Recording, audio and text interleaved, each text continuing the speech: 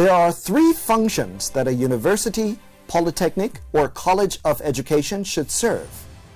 These functions are teaching, research, and community service. Over the years, these noble objectives have been distorted by a lopsided focus on teaching to the detriment of research and community service. The Tertiary Education Trust Fund, having noticed this disturbing trend and analyzed how the development can be inimical to Nigeria's growth and development, has set out to correct this anomaly by initiating a laser focus on research and development. The visionary behind this project and its prime driver is the Executive Secretary of TETFund, Professor Suleiman Elias Bogoro. His dream is to elevate content development on the organization's intervention scale to be at par with physical infrastructure. Often referred to as the apostle of R&D, the TETFund boss brings clarity to why the improvement of faculty in Nigeria's higher learning institutions is crucial to achieving higher international ranking. Talking about faculty is about the personnel. Just be specific. I mean, the caliber of professors and researchers make a difference, or chief lecturers in the polytechnics and colleges of education.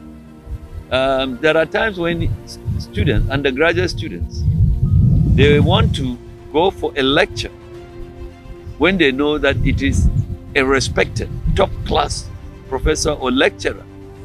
They want to say this one is top class, first class, I mean, highly rated. If it goes into a class, you find out that from the beginning to the end, they are attentive because that person is of quality.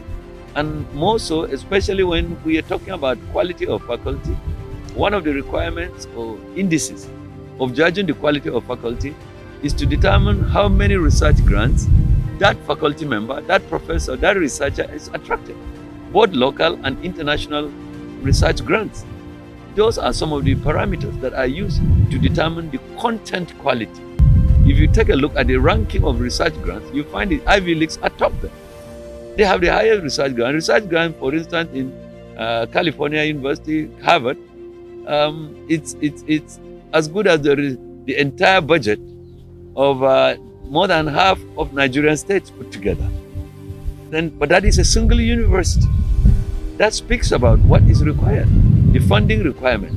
But investment has been deliberate to invest in the right areas. But then, coming back to the R&D thing, if you are not undertaking research to improve the value of either the cement that the Dangotes are investing on, or expanding the value chain in the oil industry through research, innovative research, then you know that we are not advancing. If it is agriculture, if there is no value addition for agri-produce, if it is, you just say, well, we have red Sokoto, and so what?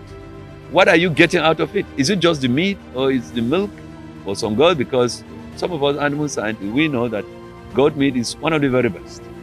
If you are not getting value addition from the production or injecting aspect of science into it, then we're not advancing. These are some of the areas that should occupy the researchers and faculty members in a university. The Director of R&D and Centers of Excellence at TETFund, Dr. Saliu Bakari Gire, is in harmony with the position of his Executive Secretary. Government has been investing money in universities. And universities are supposed to do three things: teaching, research, and community service. But they have been doing more of research. It was more of teaching than research. And you cannot carry out effective community service without research. So they are not also doing, they are doing little of community service. You have the industries in Nigeria that today they go out of this country, outside this country, to give money, for research, because they are not sure of the research product, the research outcome in Nigeria, because they have not been tested. Now, and government is there, standing alone. They keep saying the universities must produce something for this country. The universities must help develop the economy of this country. Government is saying the industries, we must have indigenous industries. You know, industries must evolve and solve our problems. TETFund is now representing government that is trying to bring these two together so that we activate that relationship and see how we develop our country through knowledge. Nowhere is the need for content improvement more exemplified than the quality of teaching staff. In tertiary education, this is referred to as the faculty. A faculty also refers to a division within a university or college comprising one subject area or a group of related subject areas and possibly also delimited by levels. Suleiman Mohammed Sani is the Director of Academics at TETFund. He's the man charged with the responsibility of managing the interaction between the fund and all things academic in Nigeria's public universities, polytechnics, and colleges of education. The department is responsible for providing scholarships for university lecturers. We intervene in 3 different intervention lines.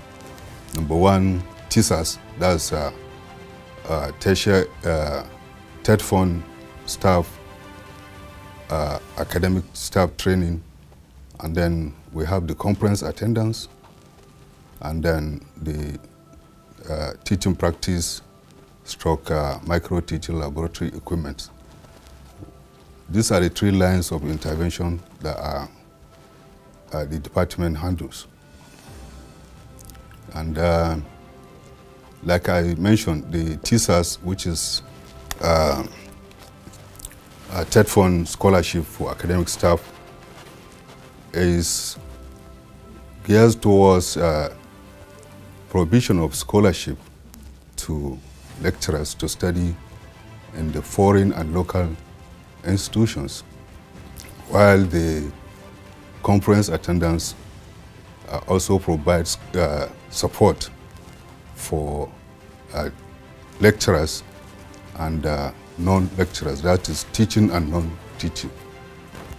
These give them the opportunity to travel outside the country or within the country in Nigeria to present and showcase their researches and also collaborate with other international contemporaries of theirs. While the teaching practice is solely a support to colleges of education for the supervision of teaching practice, and the MTLE is solely for provision of laboratory equipment for the micro teaching laboratories. Research and development is a process intended to create new or improved technology that can provide a competitive advantage at the business, industry, or national levels. The process of technological innovation, of which R&D is the first phase, is complex, risky, and therefore requires the total buy-in and ownership by the academia. What role does TETFund's academic department play in the paradigm shift to R&D? Before now, the focus is more on provision of infrastructure for teaching and learning. But with the coming of the second coming of the executive secretary, he had a vision, a very wide vision, not only for TETFund, but for Nigeria as a whole. And then for his vision to, for us to realize his vision, definitely there must be synergy between my department, Department of Education Support Service, and the R&D department.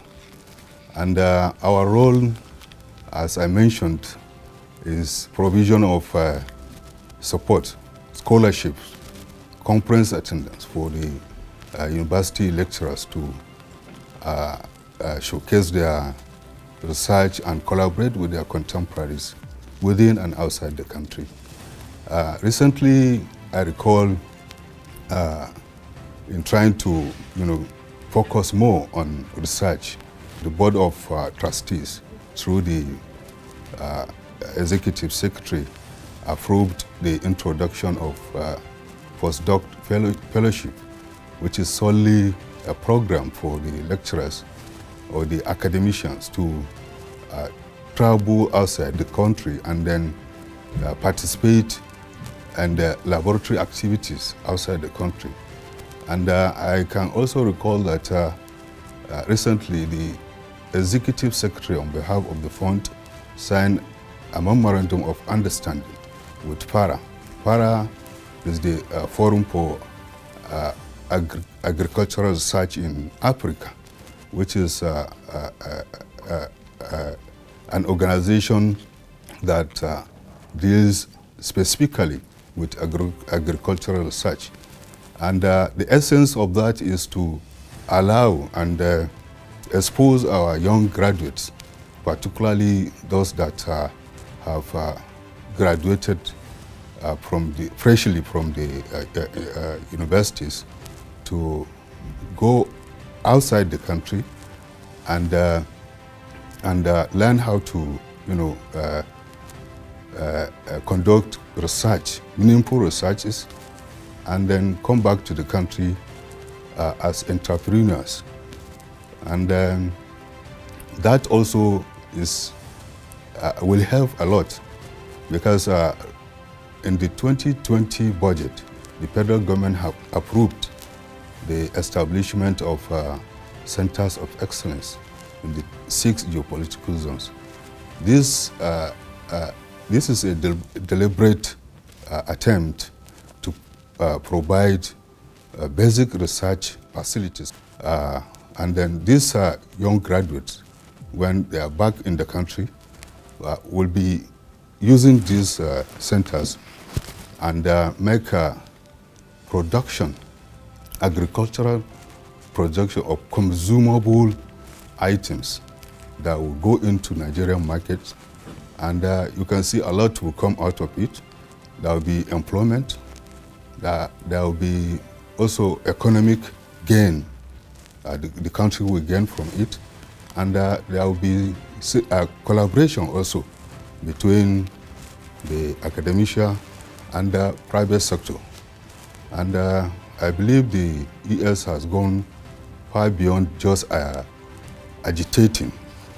His intention is well known to the country, and that makes the academic environment to turn towards his vision, and they are key in now. And I believe in the next 5 to 10 years, you will see a great change in the country in terms of research and development. In today's information age, besides getting information, it's important to use that information effectively and create value. This context increases the value of innovation and leads to renewal of science technology that provides economical and social benefits. The goal of innovation is positive change, to make someone or something better. Innovation, leading to increased productivity, is the fundamental source of increasing wealth in the economy. Therefore, innovation is the most important factor for countries that guarantees employment, sustainable growth, social welfare, and improved quality of life. There is what we call human capital. Human capital development is critical because yes, we continuously be telling you that yes, it is not the number of buildings in your university that will assist you to attain the global ranking when it comes to the university system. It's going to be the faculty. Who are the people that are teaching people? And you know the 3 pillars of the university, the teaching, the research, and the community service. Yes, we've concentrated on one for long. That is the teaching. But again, the question is that what are we teaching people in this country? Why is it that if you learn a subject in this country, you cannot make reference to your notebook when you are in your workplace in the same discipline? So that's something that we need to query. Dr. Sani sheds more light on the impact made so far. The impact, as I mentioned earlier, before my coming, there was not a significant impact, so to say. But when I came in, we tried to refocus the direction of the department, and I believe our intention is clearly known to our stakeholders.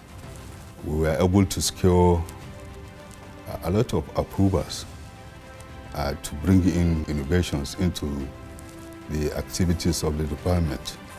And people are beginning to understand that the intervention of TETFund cannot be sustainable without the contribution of all the stakeholders. And they are beginning to respond to our communications, and then a lot of difference have been achieved. But specifically, I would tell you, we are at the verge of implementing these approvals and changes. And I believe in the next few months to come, the impact would clearly show.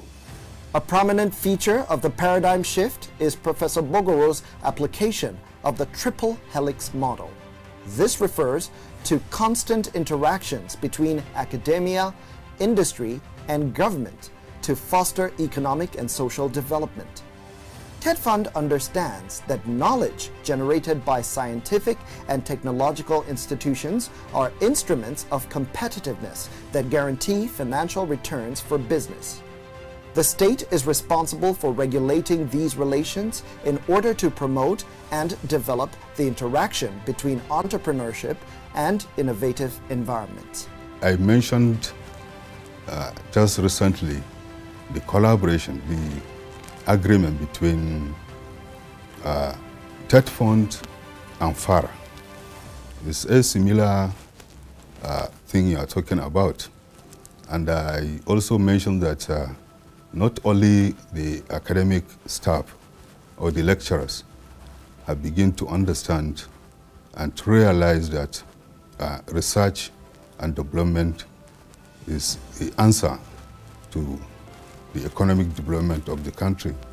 And I think I also mentioned that both the lecturers and the private sector are now keying in to the research and development. And we are just starting, and I believe, as I also mentioned, in some years to come, with the provision of the required facilities and the equipment, things will change. Triple helix is just like saying we are building a relationship on three. There will be three legs, just like the word triple. One leg is the academia that are supposed to do the research. The other leg is the industry that is supposed to now uptake the outcome of research into products and services. And then the other leg is government that will bring the two together. You know, government has to come to bring the academia and the industry together so that we now are able to actualize that knowledge economy that I was talking about. The knowledge is supposed to be from the universities. The universities are supposed to be hub of knowledge. They are supposed to actually be the hub for startups, you know, for ideas, at times we call them crazy ideas. But those crazy ideas, you know, you have to disrupt your thinking and come up with those crazy ideas. And then those ideas will now be tested by the university community and see the potential. And that potential will be will be funded by the industries so that they bring out some products out of this. As an example, maybe 200 years ago, if someone said that there will be a flying object, you know, that will carry people from one place to another, and someone would just say, this is a crazy person, just waste your time, it's just crazy. But, you know, in the early 1914 or so, you know, the brothers came up with that idea, and it was processed over time and time. And today we have all sorts of, not only airplanes, we also have drones. You know, today you have even, yes, drones that even deliver messages for whatever, you know, you today have all those. But maybe 200 years ago, if someone thought of that, they just forget about this. So the universities are there to think about all those ideas that you might not think will even work. And the industry is there to uptake whatever that comes out of that university that will now become a product that may be sold to public.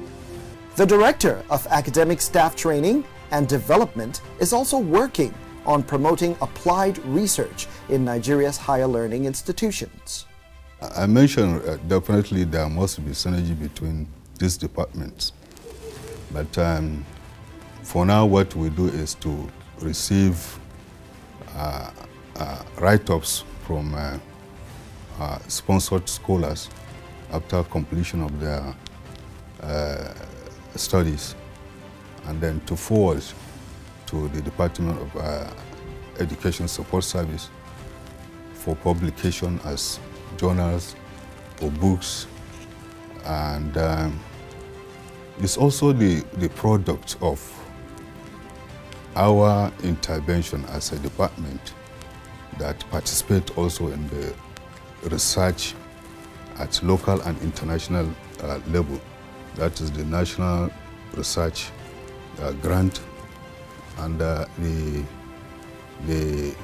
institution-based research, which is handled by the Research and Development and Centers of Excellence Department.